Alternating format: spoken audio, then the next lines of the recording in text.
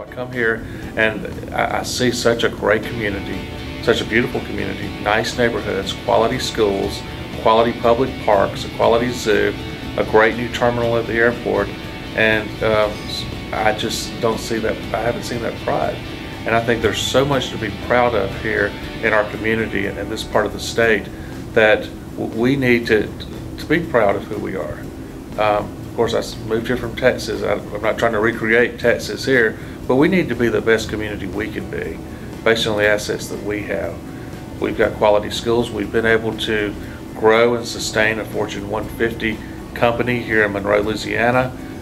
It's now the largest publicly traded company in the state of Louisiana that's headquartered here, and it continues to grow.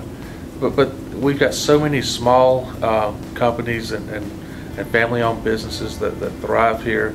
We have so many families moving here that are doing positive things, and we really sometimes, I think, as a community, don't realize the assets and the quality of the community that we have.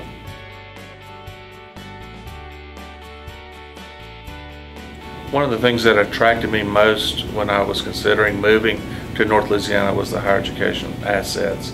And I look at Monroe, West Monroe, and Ouachita Parish, and within 35 miles we've got 4 really tremendous higher education institutions with Delta Community College, with the University of Louisiana Monroe, Louisiana Tech, and Grambling State University. Each of those institutions has their own strengths. I look at what Louisiana Monroe's doing, ULM's doing with their pharmacy school.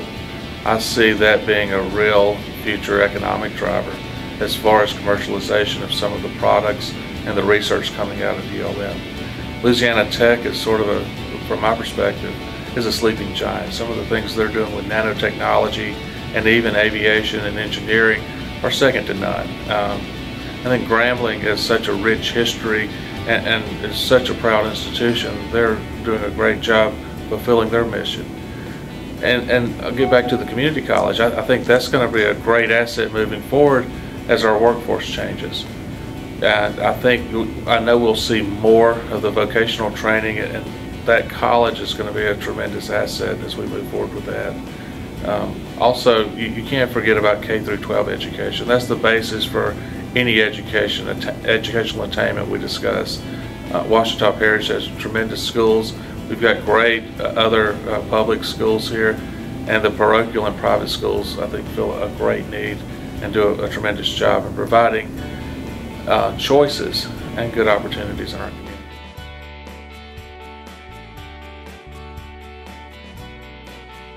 Obviously, the traffic, we don't have the traffic congestion that Austin has, and the cost of living is much more reasonable here than in Austin. We have a very diverse community, whether ethnic diversity. We're very ethnically diverse, and I think a lot of that has to do with being a university town. That seems to come with being a university town, but the community, from what I've seen, has been very receptive, and they've been very accepting to me, and as an outsider coming in, and just a great community.